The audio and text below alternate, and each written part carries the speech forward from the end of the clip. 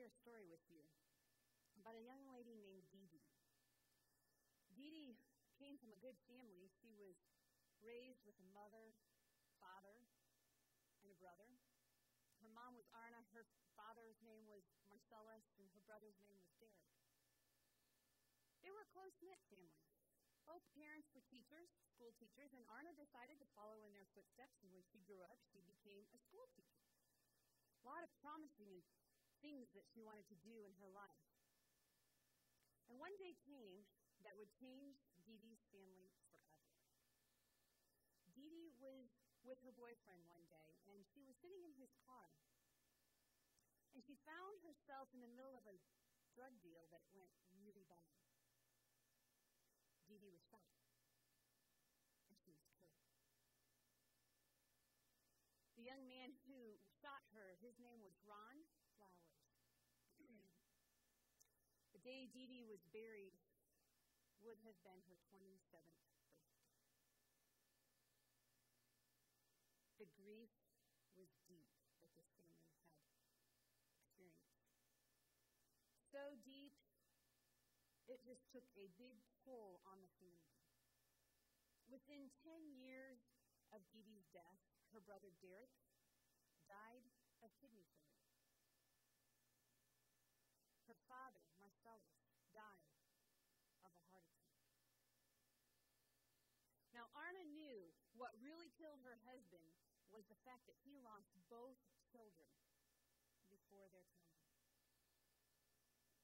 Arna's grief, though, was deep because now Arna was left all alone in the world.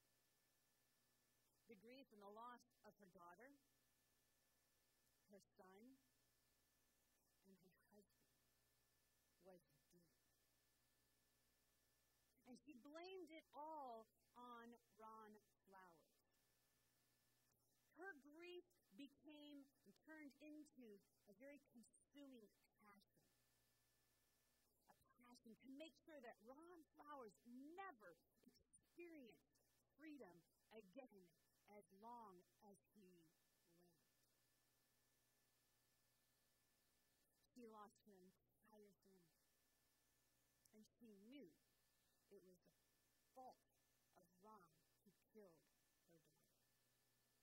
When Ron was up for parole, Arna took a huge stand every time. And she voiced her protest at any hint of Ron's parole and freedom. And she said that bitter flames burned inside of her.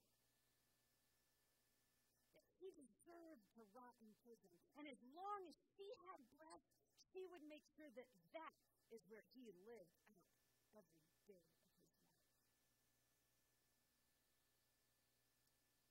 Today we are going to talk about prayers for the wounded and for the wounded.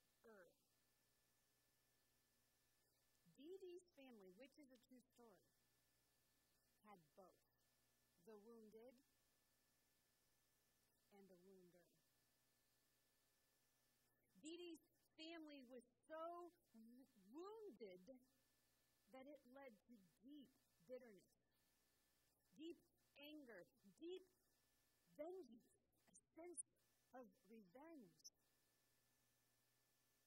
It led to deep, deep resentment. Now, these are natural responses. I'm sure any one of us would naturally click to those feelings. But God says there's a better way. It is natural to feel anger. But God says, don't let yourself stay there. Ephesians 4, as we just read that, Ephesians 4 says, get rid of all bitterness, rage, and anger, brawling and slander, along with every form of malice. What? Get rid of all bitterness, rage, and anger? Especially with all these injustices? Something like that. Get rid of it. Be kind and compassionate to one another, forgiving each other just as in Christ God forgave you. Ouch, that's a tall order. Thinking about exactly what? Dee Dee's family went through. And not just Dee Dee, but what about the things that happened to you? What, God? Get rid of these things? That is a tall order. That is something that almost seems impossible when we are faced with such injustice in our lives. But why? Why then, God, would we get rid of this? Why, when things aren't fair, when things aren't right, why would we get rid of this? I'll tell you why. Because bitterness, anger, rage, all of these things, if they soak too long in your soul, they come between you and God. They come between our relationship with the Holy Spirit. Refusing to forgive, I want you to hear this. Refusing to forgive is like drinking poison and expecting the other person to die.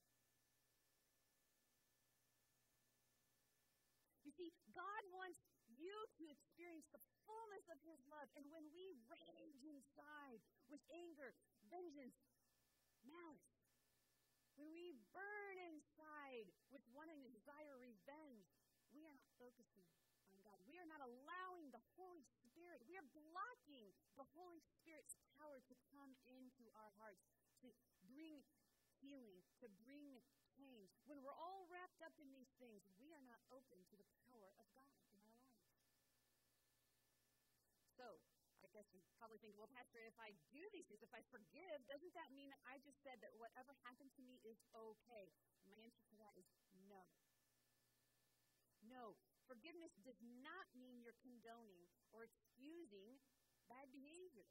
Forgiveness is saying that what happened to you is no longer going to take power over you. Saying that you're not going to let it hold you captive any longer. Forgiveness is giving up your need for revenge, your right to revenge. It doesn't excuse behavior. It is acknowledging the pain and speaking the truth. It's saying, I am not going to let someone else's bad behavior keep me a prisoner in my heart any longer. I'm not going to let someone else's choice of harm make me not experience the joy that I can experience in life. It means you're going to stop drinking the poison. You're going to stop drinking the poison because the only person who's dying and getting affected by drinking the poison is you. So forgiveness is not excusing. It's not condoning.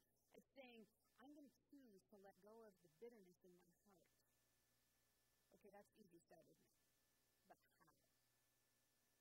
How? When it's so natural to have these feelings. It is natural. And I'm not saying ignore the feelings. I'm saying work through the feelings. How do we do something like that? Well, the first thing you have to do is pray. You need prayer and lots of it. Prayer. We got to pray, first of all, that God would work on our hearts, that God would bring His healing into our hearts. Pray that God would open our minds and our spirits so that we might be willing to learn how to forgive. So that's the first thing. We got to change our desire to want to learn how to forgive. Once we desire to learn how to forgive, we're open to learning, and then we can start to forgive. We can start to see what are the steps that I need to take. And to see, when we pray, we ask, God, give me eyes to see the person that harmed me through your eyes. That is hard. Sometimes we don't want to do it. But that's why you're just spending time in prayer. God, give me those eyes. God, change my heart. God, heal my heart. God, help me overcome this pain so that I can get to a place where I can give it to you. You can take it, you can transform it, and you can use it for something good. Found prayer first. Change me, God. Heal me. And then you want to pray that God would change the other person's heart, that you would lead them to want to restore a relationship. But guess what? God can take everything and use it for good. Romans 8:28. We've known it. We've heard it. Romans 8:28 says, for in all things, and we know that in all things, God works for the good of those who love Him, who have been called according to His purpose. In all things, God works for good. Now, it does not mean that God is going to take something on purpose, cause you harm, so that God can do it good. No, because God cannot will any evil. And sometimes what happens to us is evil because God is all good. But God can take what happens to you and use it for something good. Look back to the story of Joseph.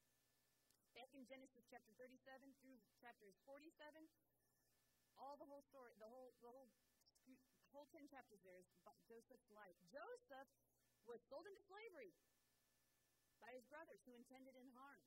Joseph went throughout his life, sold into slavery, and several things happened along the way in his life. And he ended up in the country that he was sold to. He ended up becoming a leader. And at some point in that time, his brothers who were very mean to him way back when, and then threw him in a pit, and then sold him into slavery. His brothers ended up needing something from him. They come to him in Egypt, and they didn't realize that was their brother they were going to go to for help, the one that they did all this mean stuff to. And what does Joseph do? Joseph says, I forgive you. What you intended for evil, God intended for good. See, what happens to us is not always good, but God can take it and transform it and use it for something good. He can use it in your life. The theological basis for us to forgive, because that is hard. Forgiving is hard. Forgiving is hard because we feel like what we're saying to someone is, it's okay. What you did was okay. And I want to say, take that thought and rethink it. Because no, that's not what you're saying. When you're forgiving someone, you're saying, I'm setting myself free. Not setting you free from your behavior. What you did was wrong. But I'm not going to hold you captive in my heart. I'm going to not let my heart be held captive by what you did. That is what forgiveness is. Forgiveness is for the forgiver, folks.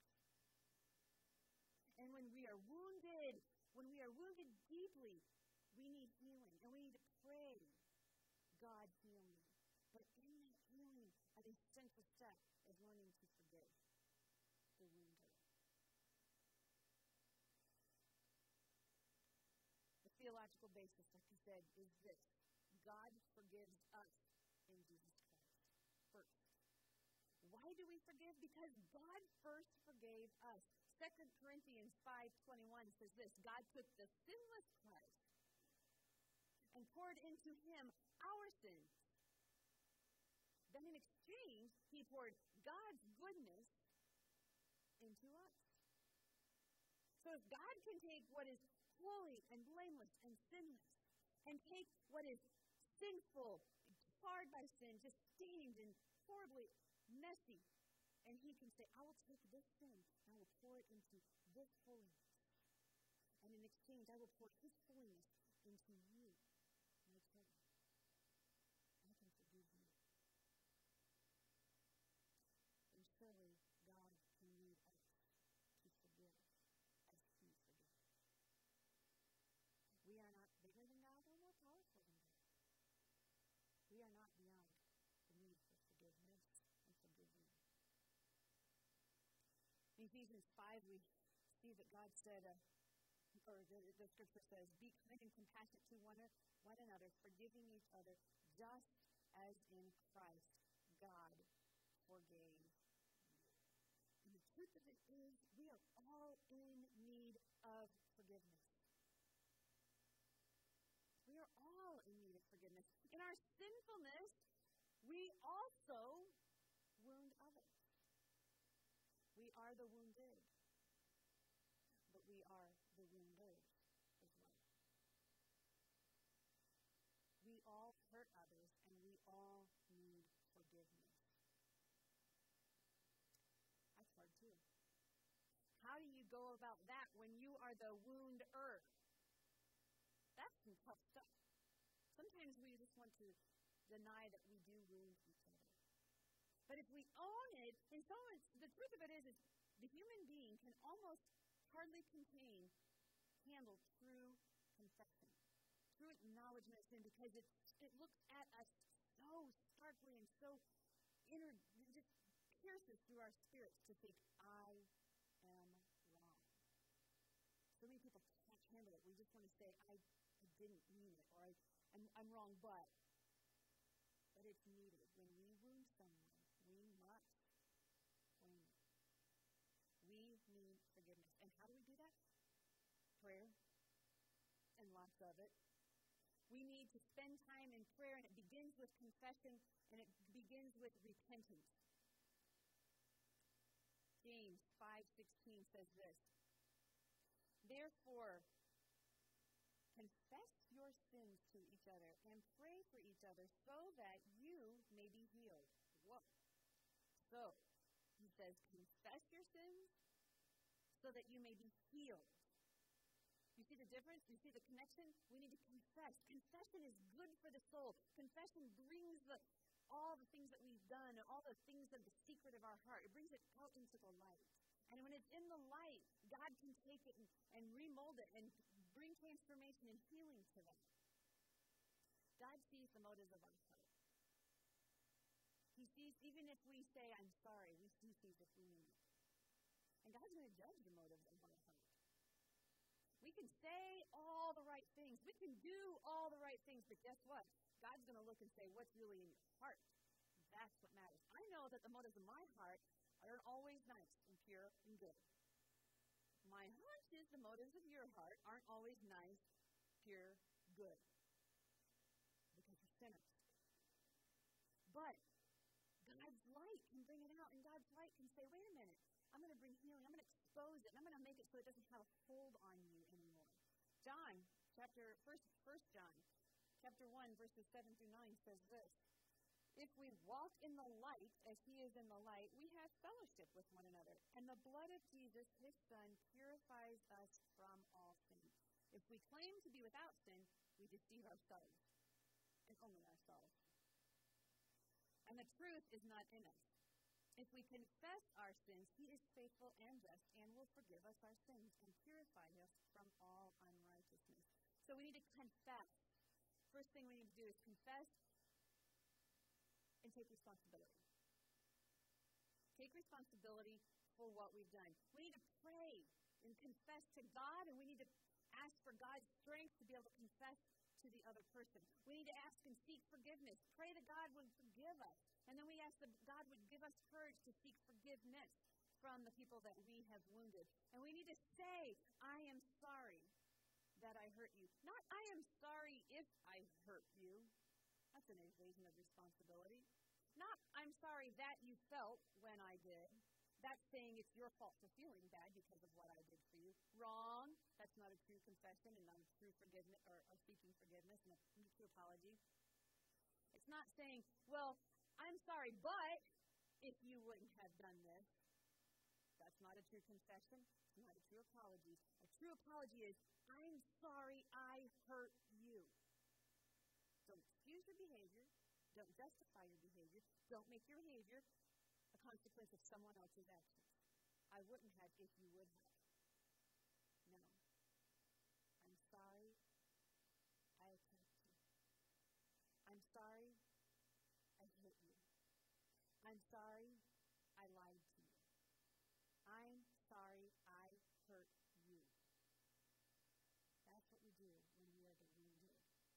We take responsibility. And we pray, "God, give me the strength to do that. Give me the humility to do that." And then we pray that God would help the other person to be able to receive that from us. We offer restitution, and we attempt to reconcile a relationship. If I took something of yours, I need to not just say, "I'm sorry I took it," but I need to give it back. I need to give it back. We need to make things right again. We need to work at repairing the relationship and building trust, and that takes time. We have to earn people's trust back. We need to pray. Pray for the other person, healing of their hearts. We need to pray that God would heal their hearts, that God would help their hearts to be open to restoration or reconciliation. We need to pray that God's transforming power would be on that relationship. Now, there are times that it may not be safe. In extreme abuse or any abuse, sometimes it's just not safe to approach the other person. But we can still do it within our own heart. Or we can say something to somebody through a letter. We can still try to reconcile. We need to reconcile with God. And we need to pray that God would take our hearts and take our minds and take our souls and transform it and take it and root out of us all the unclean and evil and anger and bad motives, so that God then pray that God would holiness, humility, compassion. In fact, our scripture in Matthew says this. Matthew 5, it says this, therefore, if you are offering your gift, and it talks about confession and reconciliation, if you're offering your gift at the altar, and there remember that your brother has something against you, I'll just say that. If you are offering your gift at the altar, and there you remember that your brother or sister, that someone has something against you, leave your gift there. Leave your gift there in front of the altar. And first, go and be reconciled to your brother. Then, come offer your gift. You see, for the sacrifice, and we were talking about offering a sacrifice on the altar, for a sacrifice, it equaled forgiveness of sins. Before Jesus died for the ultimate sacrifice, the people had to come and offer a sacrifice to be forgiven for their sins. And for this sacrifice to be effective, there needed to be true confession and true restoration. And this scripture, Jesus was saying, your heart has to be right. If you come before the altar and say, okay, I'm going to offer this for my forgiveness of sins, yet you haven't tried to make it right with those you have wounded, then leave it. Go make it right. And then come back and offer the sacrifice. If it hadn't been tried to at least be repaired through the confession and admission of guilt and then reconciliation, Jesus says, go do that first. If you didn't do that, leave it, go do it, and then come back and offer the sacrifice. Make it right. You see, because what God wants more than any flippant I'm sorry, it's easy for me to go to God and say, God, I have sinned, and I have hurt so-and-so. Please forgive me. That's just happened. What God wants to know in my heart, if I am really repentant. If I'm really repentant, I'm going to go to so-and-so, and I'm going to say, I have sinned against you, and I am sorry. But guess what? Jesus said, Scripture said, if we confess our sin, He will forgive us. He will forgive us. That's what God wants so desperately, more than any sacrifice, anything at all. He wants our hearts to be right. He wants us to be right with Him. He wants us to be right with one another. He wants us to heal from deep within through love. He wants compassion. He wants a heart change. He wants mercy. Why? Because that's who God is. He is merciful. He is loving. He is forgiving. And He gives that to us freely. And He offers that to us when we are wounded. And He offers that to us when we are the wounders. We have to be the ones that are willing to accept it. We have to be willing to say, I don't want to live as a prisoner in my own spirit. I don't want to live with guilt. I don't want to live with hurt. I don't want to live with pain. God, I want to be healed. Make me whole. Heal me. Take the pain. Help me to forgive those who have wounded me. God, help me to seek forgiveness from those who I have wounded. It's not an easy journey. It doesn't happen overnight. But it is a very worthwhile journey. And it is a very liberating journey. And it is a very life-giving experience that gives you back your life, gives you back your joy, gives you back your freedom. You will no longer live in pain or hurt or guilt. But God will take those things and make you stronger. And you might be able to minister to someone else because you experience your heart. Because the Holy Spirit then takes it and transforms it and makes it into something new.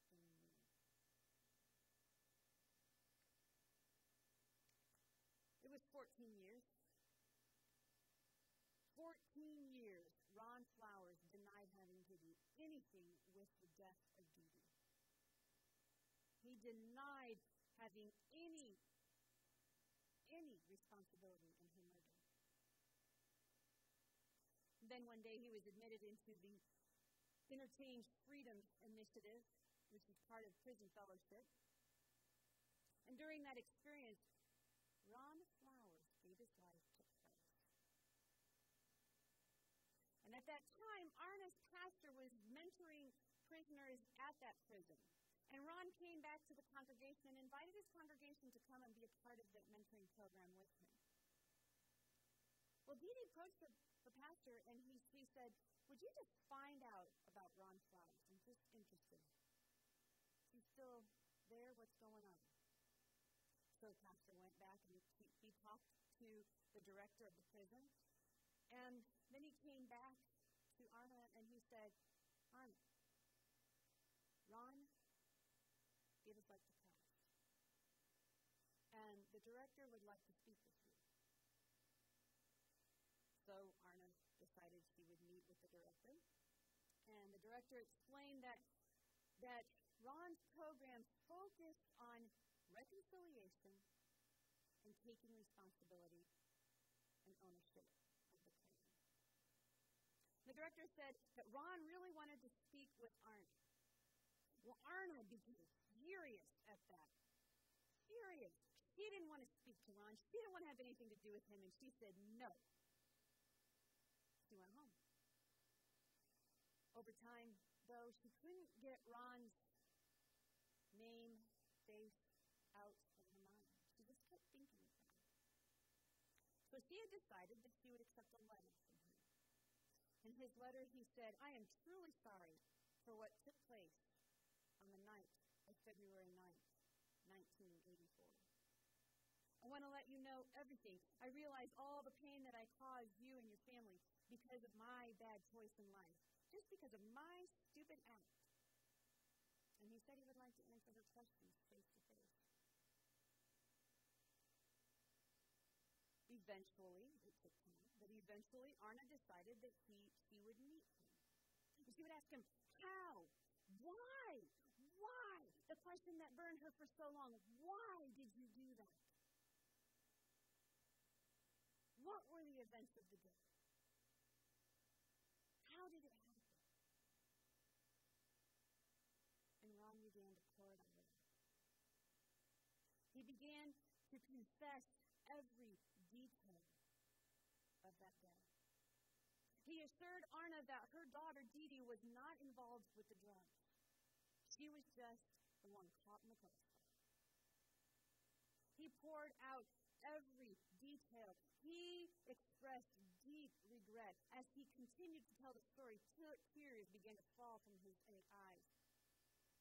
He began to express more deeply the remorse, the guilt, the regret. And as he talked, his head continued to sink deeper and deeper and bow down. He was so ashamed of what he had done. He was so ashamed of the acts and the pain that he had caused so many people. He poured out and he confessed his crime, and he took full responsibility for this crime. And the next thing that happened was really nothing short of a miracle. Dee Dee reached out her hands, and she took Ron's hands. And she had tears flowing down her eyes. And she looked him in the eyes, and she said, Ron, I forgive you. I forgive you. Tears continued to run down her face. She continued to weep and cry, and pretty soon they're embracing. The man who took her daughter's life, who she blamed on taking her entire family from her, now she stands in a full-fledged embrace, and they stand there weeping and crying. And these are her words. There we were, holding each other, weeping together. All these tears putting out the last bitter embers in my heart, washing away the anger I'd been carrying for far too long, and letting the love of the Lord run its course. True healing happened that day. True forgiveness happened that day. True repentance happened that day. When confession, repentance, and forgiveness happen, healing happens. And the love of the Lord can embrace, wash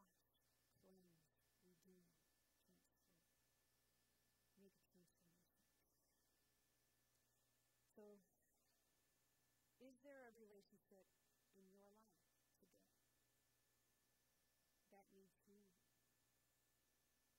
Is there a place you need forgiveness? Is there a place where you need to forgive?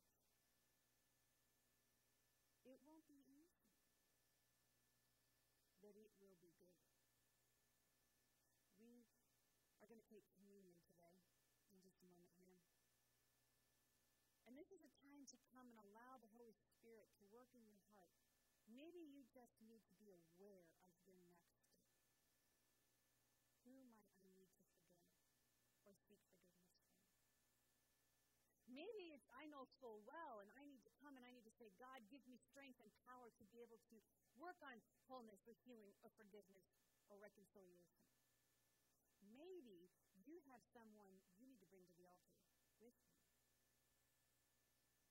Or you need to lay them at the altar in your mind.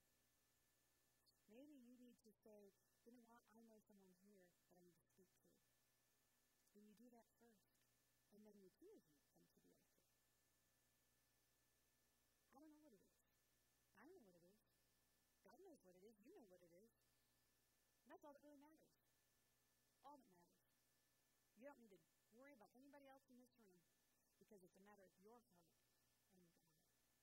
And God wants to reach down into your heart and make you new. He wants to give you healing power and transformative power in your heart and your relationships.